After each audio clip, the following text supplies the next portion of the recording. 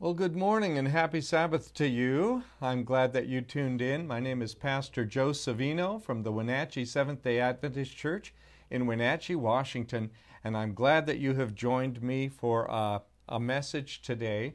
At our church this Sabbath, we are celebrating a baccalaureate for our graduating seniors at Cascade Christian Academy, our single most significant outreach endeavor, our evangelistic endeavor to the young people of our community.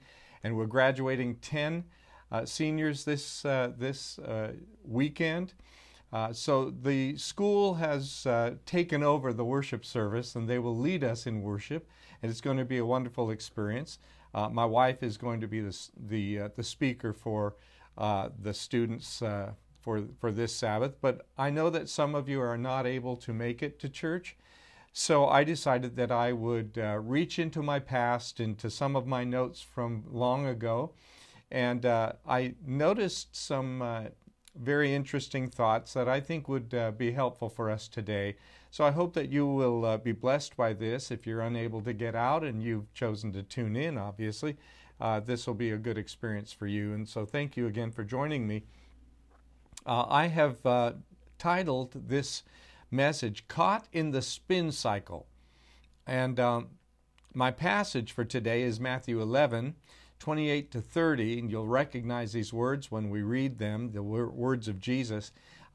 This will only be online, and it won't be at church, obviously. So this is specially done for just you, all right? Why don't we get started with a word of prayer?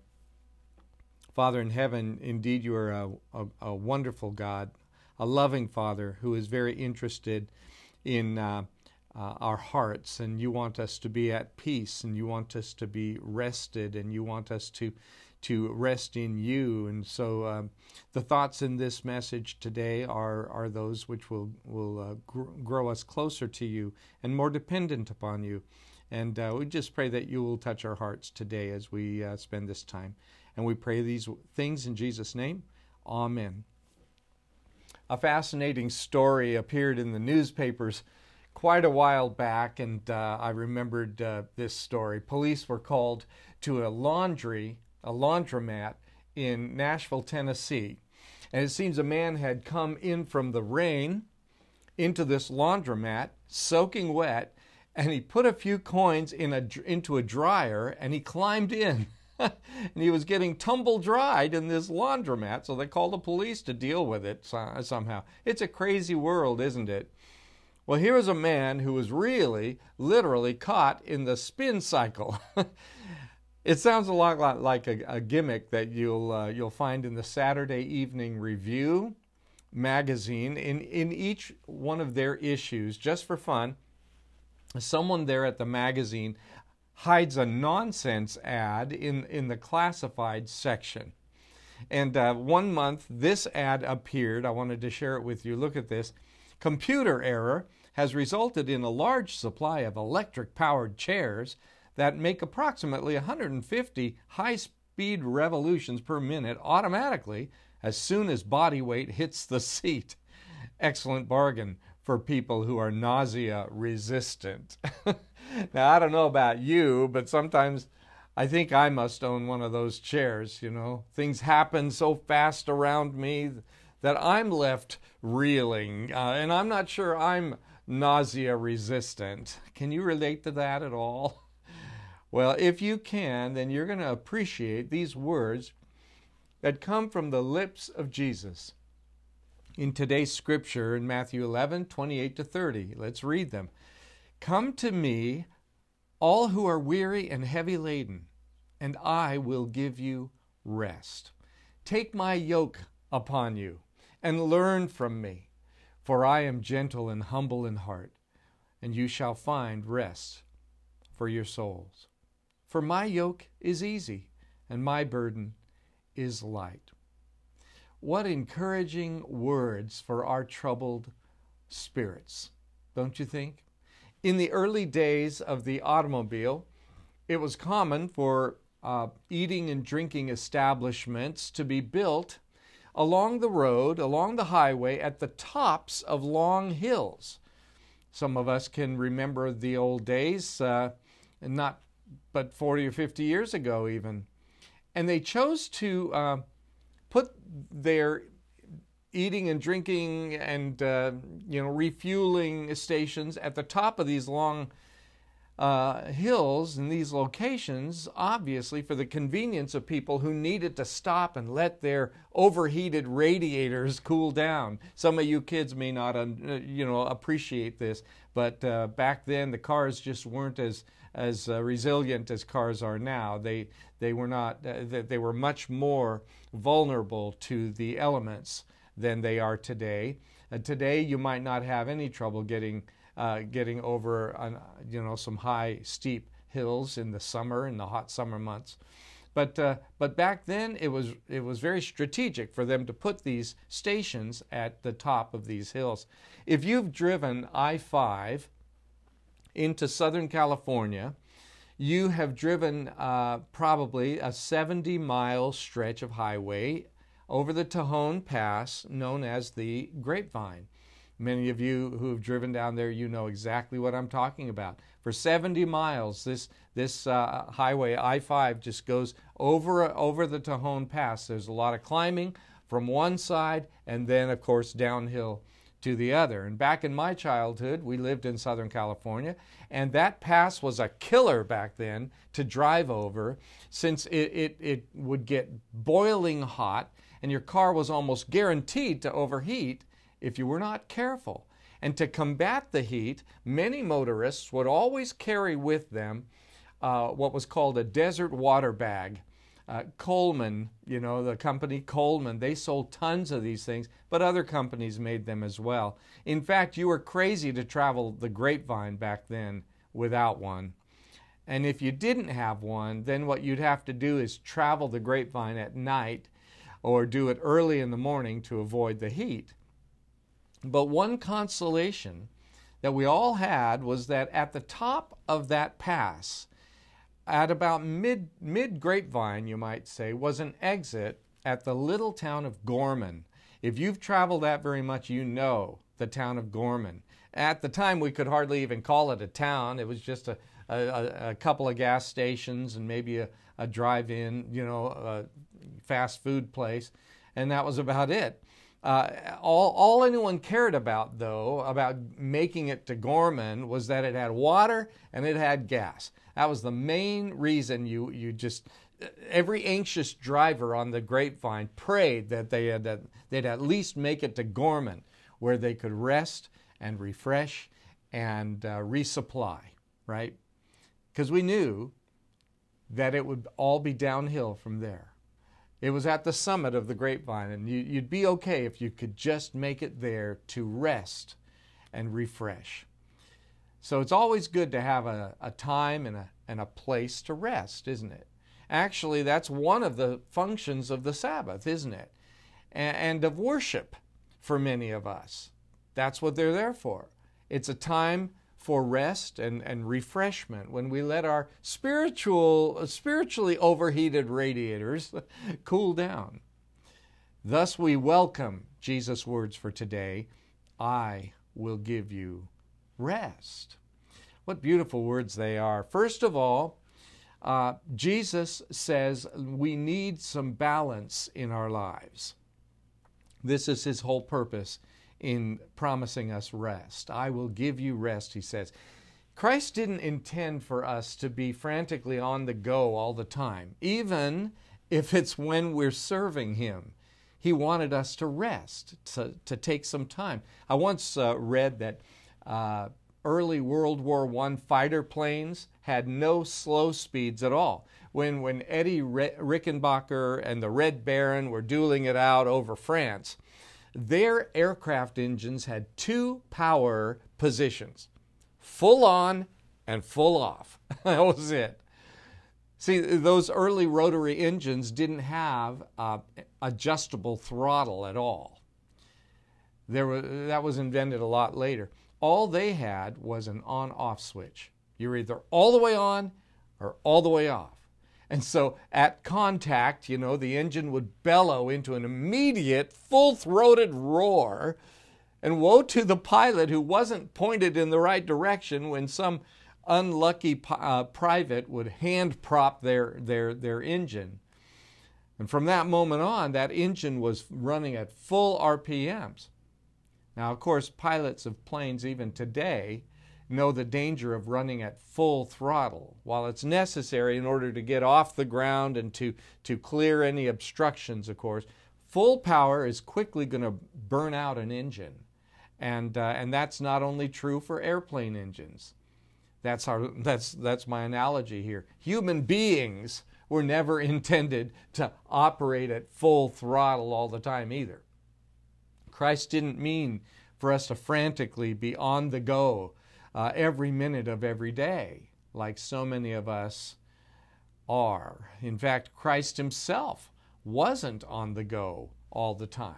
He did a whole lot in those 3 years of his ministry, but he wasn't always on the go. Just think how often the scriptures say that he withdrew for a time apart. Luke 5:16, for example, Jesus often withdrew to lonely places and prayed. And notice how much time he spent with friends. Luke 9, for example, records the first potluck. Look at this. It says, verse 10 through 17, then he took them with him, and they withdrew by themselves to a town called Bethsaida. But the crowds learned about it and followed him. He welcomed them and spoke to them about the kingdom of God and healed those who needed healing. Late in the afternoon, the 12 came to him and said, "Send the crowd away so we can go to the surrounding villages and countryside and find food and lodging, because we're in a remote place here." He replied, "You give them something to eat." And they answered, we have only 5 loaves of bread and 2 fish. Unless we go and buy some food for all this crowd. And then it says about 5,000 men were there. So that tells you that you could pretty much double that and triple it and maybe even quadruple it if you include the women and the children that had to have been in that group. That's a lot of people. But he said to his disciples, "Have them sit down in groups of about 50 each." The disciples did so, and everybody sat down. Taking the 5 loaves and the 2 fish and looking up to heaven, he gave thanks and broke them. That's why we pray before our meals. We give thanks. We return thanks to the Lord. And then he gave them to the disciples to set before the people. They all ate and were satisfied. And the disciples picked up 12 basketfuls of broken pieces that were left over. We can also see in the Gospels that Jesus took time to enjoy the beauties of nature, didn't he? Time to enjoy the laughter of little children. He loved being around the kids. Time to not only to minister to others, but also actually to allow them to minister to him in various ways. His was a life of balance. Dr. Ken Blanchard, who was author of The 1 Minute Manager, told about a tour that he took of SeaWorld many years back. And on that tour, he learned how some employees of SeaWorld trained and worked with Shamu, the killer whale. Their killer whale there. We used to live down next to Shamu, and we'd go and see him a lot down in San Diego. And Ken remembers on this tour, he remembers the staff saying that they divided Shamu's days into 5 different time periods for maximum effectiveness and health. And it was the work time, play time, free time, rest time, and learning time. And Dr. Blanchard said he wondered how many people are wise enough to systematically try to cover those same priorities every day. Work time, play time, free time, rest time, learning time, and we would add worship time, wouldn't we? Jesus is saying to us that we need balance in our lives. But how do we find that balance? We find it the same way Jesus found it. We find it by establishing priorities for our lives, just like he did. That's the second thing we need to see. We need to establish priorities. Kevin Miller wrote a helpful article years ago entitled, "You Can Say No Without Feeling Guilty." And a number of people have written other books by that, a similar title to that. But this was just an article written by Kevin Miller. And in this article, he notes that Jesus had a specific, narrowly defined ministry. He didn't try to do everything. As much as he did do, he didn't try to do everything. Notice, for example, how later in Matthew 15:24, Jesus said he was sent to the lost sheep of the house of Israel. That would be the Jewish people. Yes, he's the Savior of the whole world, isn't he? But his time and his energy while on earth were poured primarily into the Jewish people. Did it ever occur to you that while Jesus was on earth, the Roman Empire boasted 57,000 miles of roads? And you only see a little bit on this map that I put up for you. That's just a little bit of the roads. 57,000 miles of roads, more than in our entire interstate highway system today in this country. That's a lot of roads. That's a lot of road to travel, isn't it? And Jesus could have traveled the whole Mediterranean world, as Paul later did, actually. And he could have seen Greece and Italy and Turkey and Spain. He could have gotten to all of those areas. People in all of these places desperately needed him, didn't they? But Jesus stayed within one tiny chunk of the world, mostly within the regions of Judea and Galilee. On the what would that be? The eastern shores of the Mediterranean. And that was it, just a little tiny chunk. And that's primarily where Jesus stayed. Even though Jesus had a whole world to save and to reach with this wonderful good news, the gospel, he established priorities for his life and for his work. And so should we. And we should know that that's the great secret of time management, isn't it? Establishing priorities. What are those things that are really important in your life? Just think of that for a second. What's really important in your life? And once you figure that out, and once you have a little small list of things that are most important in your life, those are the things to which you and I should be devoting the major portion of our time. That's the emphasis that Alan LeKine makes in his book, How to Get Control of Your Time and Your Life. And according to LeKine, one of the most basic questions that we can ask is, what would I be doing if I only had 6 months to live? Ask yourself that question. And then compare your answer with your current life. What are you doing today compared to what you would do if you knew you only had 6 months to live? LeKine did ask some members of a group he was working with to fill out some questionnaires on that very subject.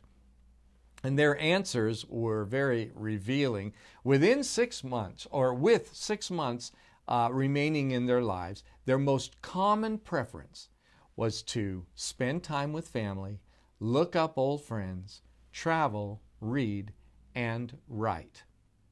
But very few of them were currently doing those things. And when they were asked how their actual lives compared to their 6 months to live scenario, their comments included far from it, totally opposite. One said zilch, another one said ha.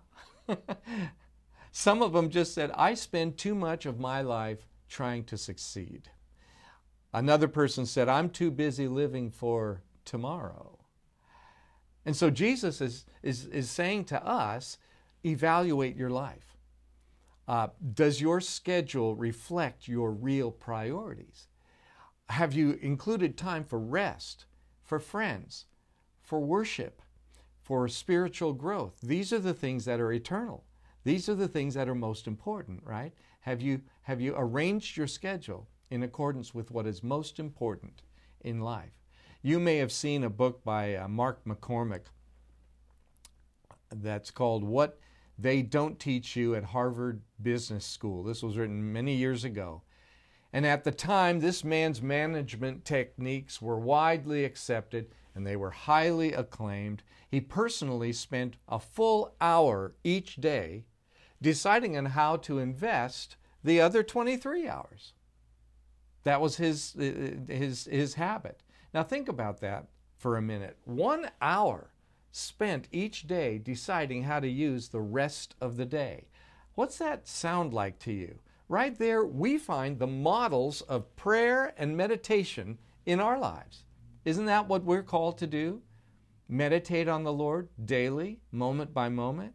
We need to set time aside every day and evaluate our lives in the light of our priorities, right? Come to me, all who are weary and heavy laden, and I will give you rest, says Jesus.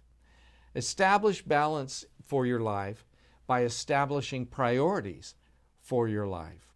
But there's a third principle. It simply goes like this: yoke yourself to Christ. You know what that means, right?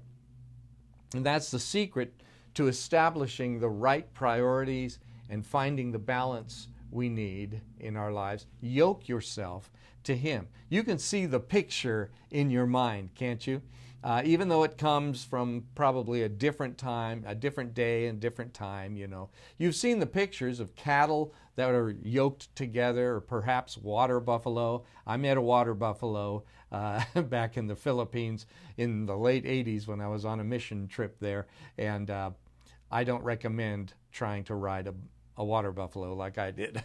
That's another story, but they are often yoked together to achieve some kind of a task or carry some sort of a burden or pull some sort of a load, right?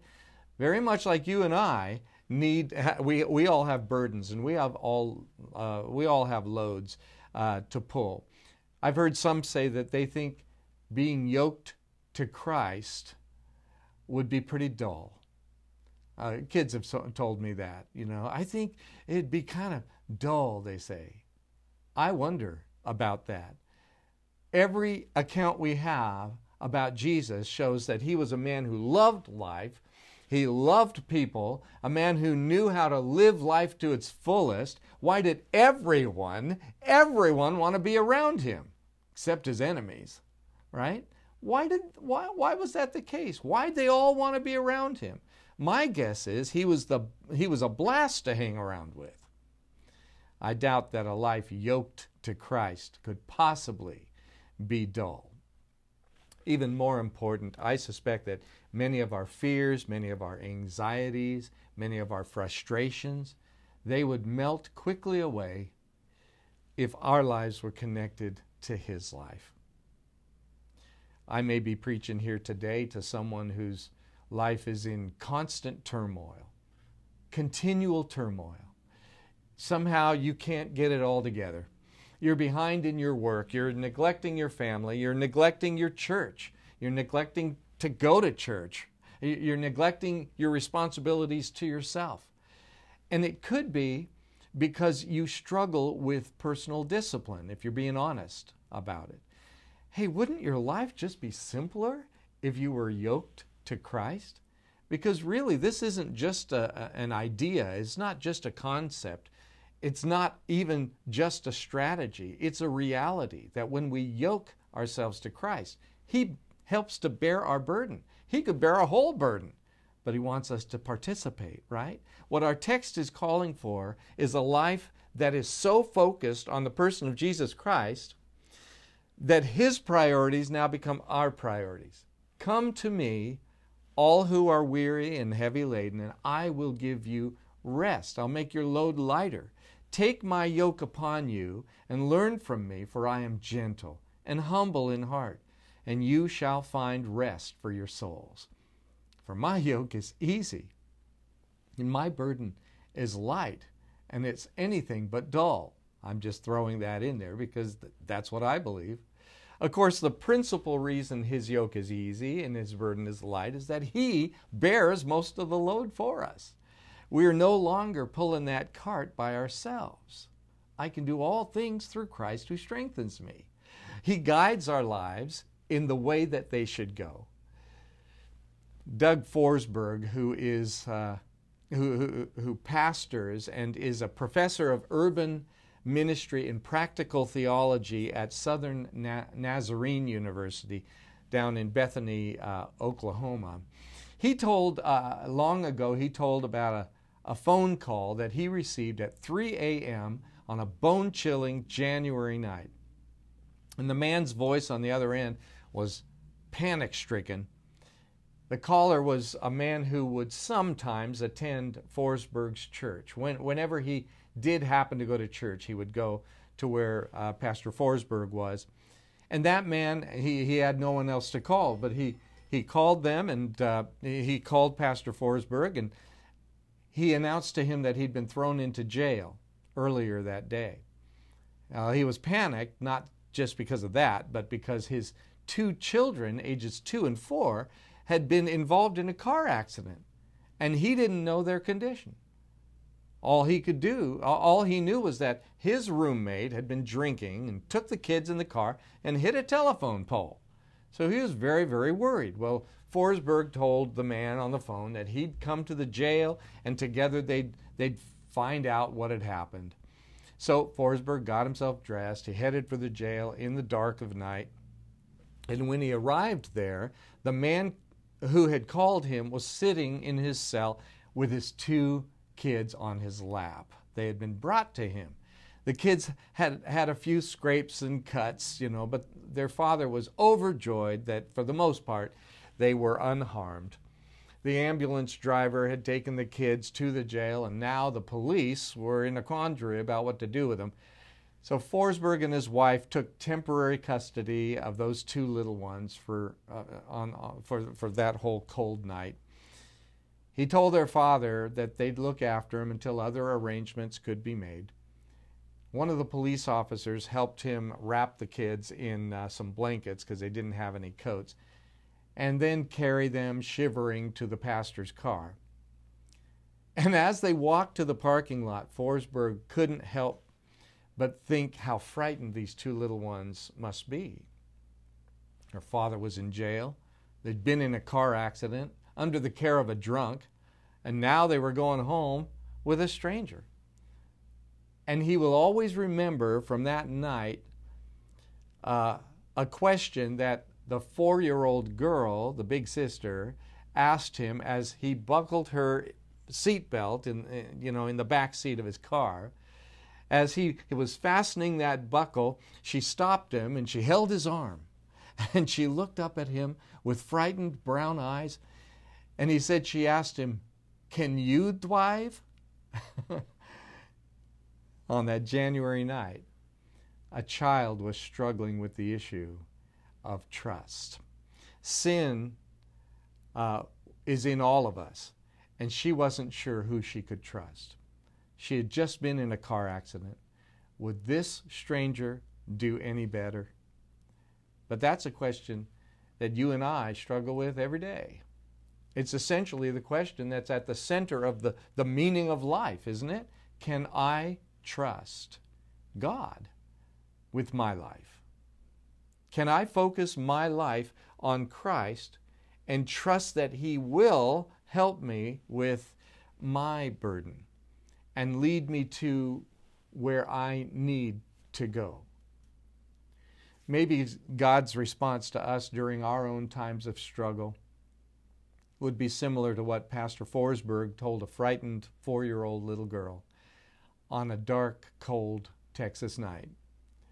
"Yes, little one, I can drive.